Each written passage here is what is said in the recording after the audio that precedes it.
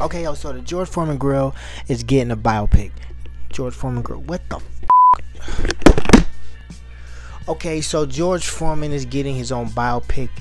The trailer came out yesterday, and I can't wait to see it. It looks good. It comes out April 28th, and it's funny because I'm a 90s kid, so coming up in the 90s, when I heard the name George Foreman, I didn't even know. There was a point in my life I didn't even know that George Foreman was even actually a person. I thought he was a goddamn, I just thought it was a grill. They named the grill George Foreman, and it was at one point I found out that the dude promoting the George Foreman grill, he was actually George Foreman. I didn't know that. I just thought he was just promoting the shit. So that's funny.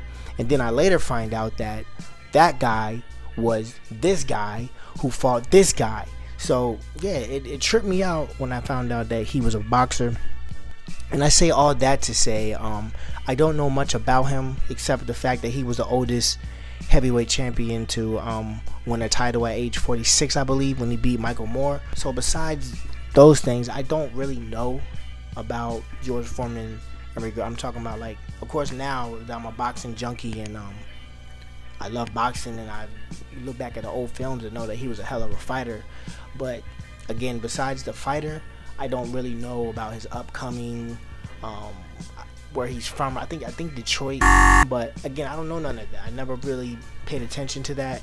So, and it looked like in the previews they all went into depth with that. So I'm excited about this. I think it's dope that they're giving him his flowers, because, you know, usually when we hear about George Foreman, it's usually when we're giving Muhammad Ali his flowers, when they're talking about how Muhammad Ali beat him, ended up beating him in the Rumble in the Jungle. So yeah, I can't wait to see this film. April 28th, I'm in there. You hear me?